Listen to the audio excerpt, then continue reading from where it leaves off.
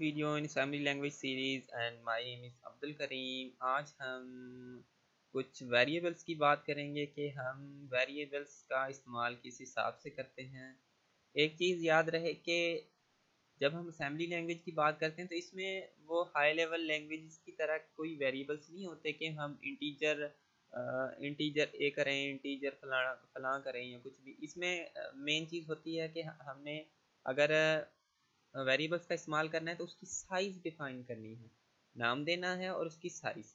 हम डीबी का इस्तेमाल करते हैं जिसको हम कहते हैं डिफाइन वर्ड, और डिफाइन डीबी का इस्तेमाल करते हैं जिसको हम कहते हैं डिफाइन बाइट, जिसमें हम एक बाइट का डेटा एक बाइट तक डेटा स्टोर करवा सकते हैं, यानी 8 बिट तक डेटा को स्टोर करवा सकते हैं। सेकंड हमारा है डी डब्ल्यू, जिसको हम कहते हैं डिफाइन वर्ड, जिसमें हम 2 बाइट तक डेटा स्टोर करवा सकते हैं, जिसको हम 16 बिट भी कह सकते हैं। ओके।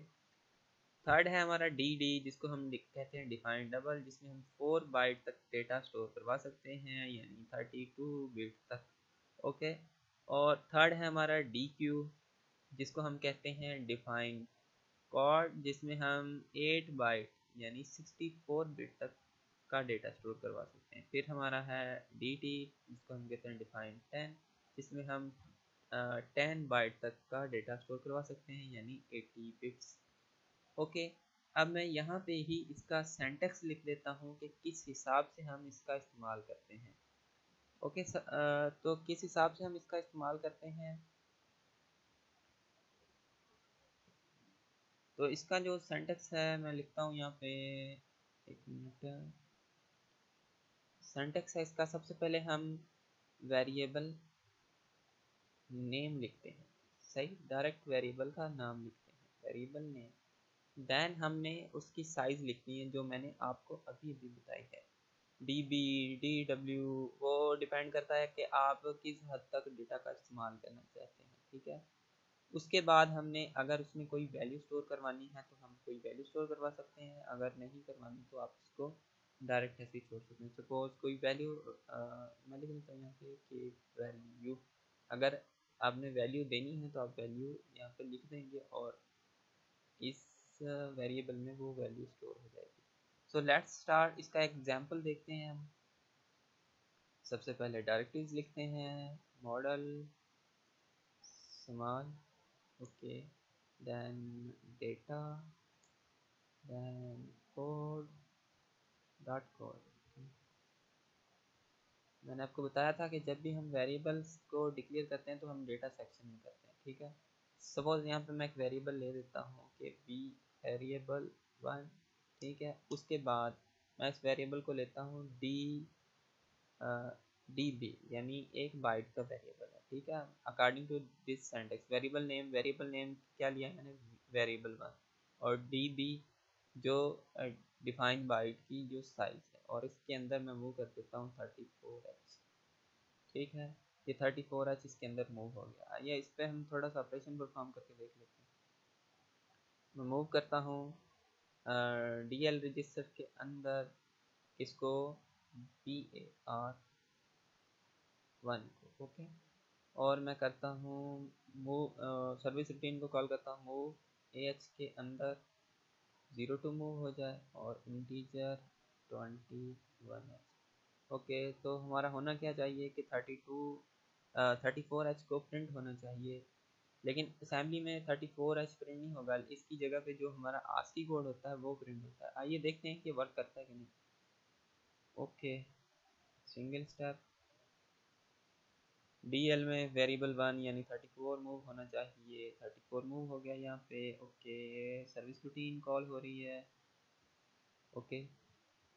4 प्रिंट हो रहा है, तो हमें आस्की टेबल में जाना पड़ेगा। आस्की टेबल कहाँ गई, आस्की कोड्स 34h।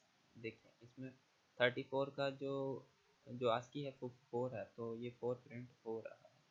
तो मैंने आपको लास्ट वीडियो में बताया था कि मैं 2 वेरिएबल्स को मूव करवा के आपको दिखाऊं कि 2 वेरिएबल्स को हम मूव करवा सकते हैं कि नहीं।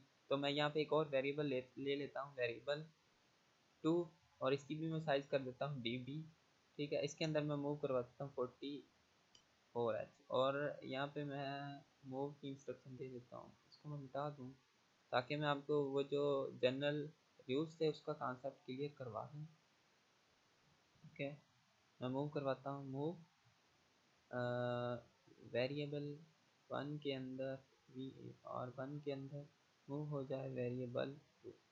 ओके, देखें according to rules error generate होनी चाहिए। ओके, तो एरर जनरेट हो गई तो इसको हम मूव नहीं करवाते। मैंने ये इसलिए आपको बताया क्योंकि मैंने आपको उस वीडियो में बताया था कि जब हम वेरिएबल्स सीखेंगे तो मैं आपको इसका एग्जांपल दे के समझा दूंगा, बता दूंगा आपके। ठीक है, और दूसरी इसमें चीज़ कि इसमें कोई रिस्ट्रिक्शन नहीं है, आप इस के अंदर और भी वैल्यूज़ दे सकते हैं। सपोज यहाँ पे मैं कोई करेक्टर दे दूँ, ठीक है, सपोज ये वाला करेक्टर दे देता हूँ, ठीक है, तो मैं दे सकता हूँ, कोई इशू नहीं है।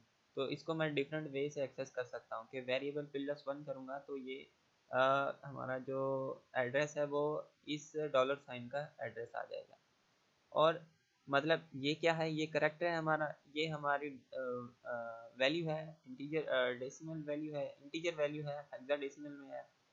ठीक है, तो हम वेरिएबल के अंदर जैसे इंटीजर है, इंटीजर करेक्टर फ्लोट वगैरह वेरिएबल्स हमने C++ में हम पढ़ते हैं, तो उसमें वो डिफरेंट वेरिएबल्स को डिफाइन करना पड़ता है। लेकिन इसमें ऐसा कुछ नहीं है, आप इस एक ही वेरिएबल में डिफरेंट